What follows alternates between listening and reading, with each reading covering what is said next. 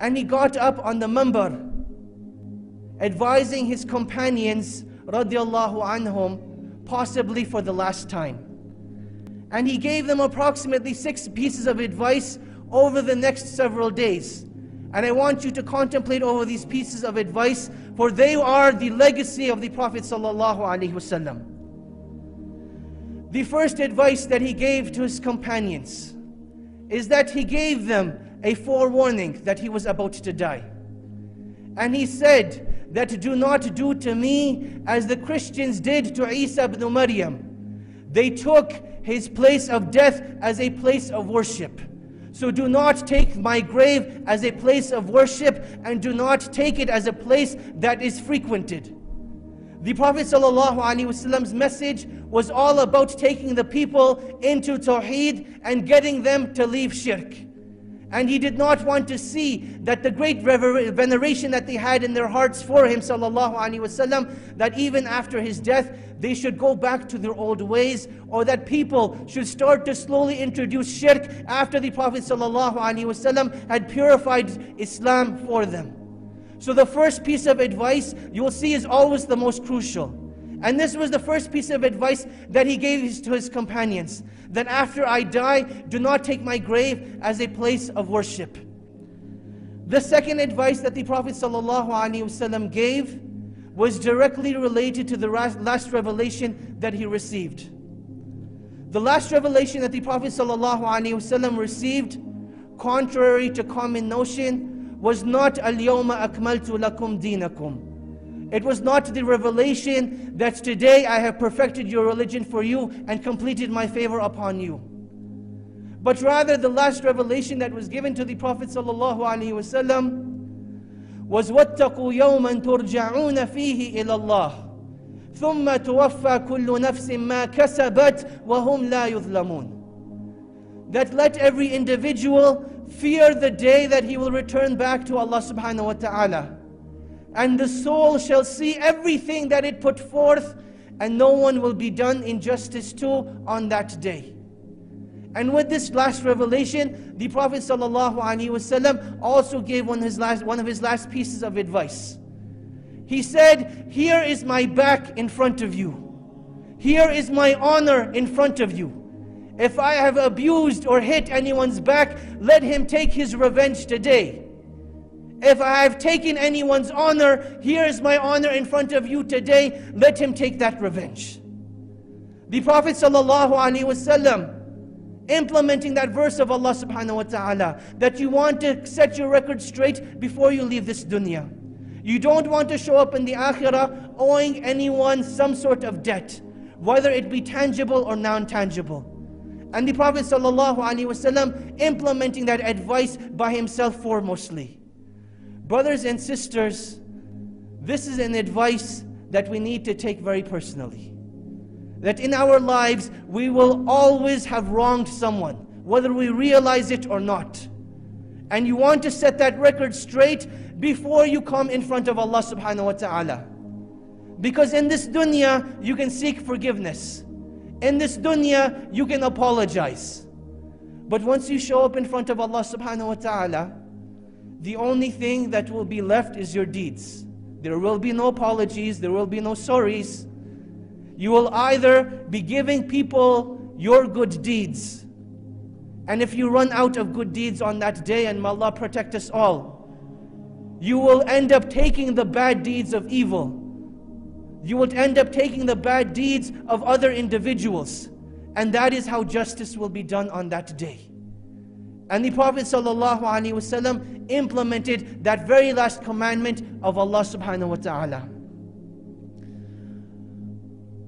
On the third advice that the Prophet ﷺ gave to his companions, he said, in my life, I have made many covenants and I have made many agreements. So honor my word and live up to those covenants and live up to those agreements. And I have left you with something. If you were to hold on to it, you will never go astray. Indeed, that is the book of Allah subhanahu wa ta'ala, and that which is similar to it, my sunnah. On the third advice the Prophet ﷺ gave to his companions, he advised them that the Messenger of Allah ﷺ was not something that we just claim to love. He was not just an individual that we claim to honor, but rather it is the obligation upon every Muslim that any word the Prophet ﷺ gave, the Muslims have to honor that word. And the Prophet ﷺ told us that in order for us to remain guided, in order for us to remain upon the straight path, we must stick to the book of Allah subhanahu wa ta'ala and to the sunnah of the Prophet sallallahu alaihi wasallam.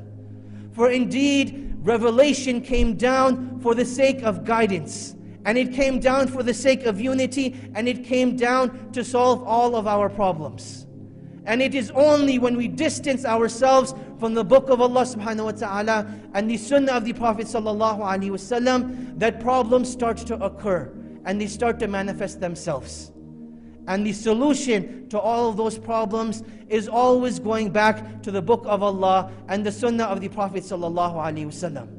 And rather it is a fundamental pillar of our iman in Allah subhanahu wa ta'ala that we resort all of our differences to the book of Allah and the sunnah of the Messenger sallallahu alaihi wasallam. And then the Prophet sallallahu alaihi wasallam, he went on to give his last advice to the ummah. And just as the first advice, the last advice that the Prophet ﷺ would give is usually the most important as well. And that advice was given from his very bed. As he is laying down in a state of weakness, his companions are close to him. And the adhan has not been called yet. So he tells his companions, let one of you go and give the adhan. And as the adhan was being given, the Prophet ﷺ wavered in and out of consciousness. And when he woke up, he asked, has the salah been performed? Has the salah been done? And the answer that was given was no. And then the Prophet ﷺ raised his voice to the best of his ability. In his weakness, he told them, as-salah, as-salah, wa ma malakat aymanukum. That hold on to the salah, hold on to the salah, and fulfill the right of what the right hand possesses.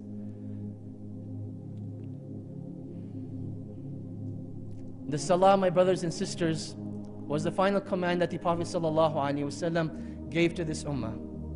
And he commanded this ummah to hold on to it for dear life. That as his very last advice, he said, hold on to your salah and guard that which the right hand possesses. We all know what the salah is.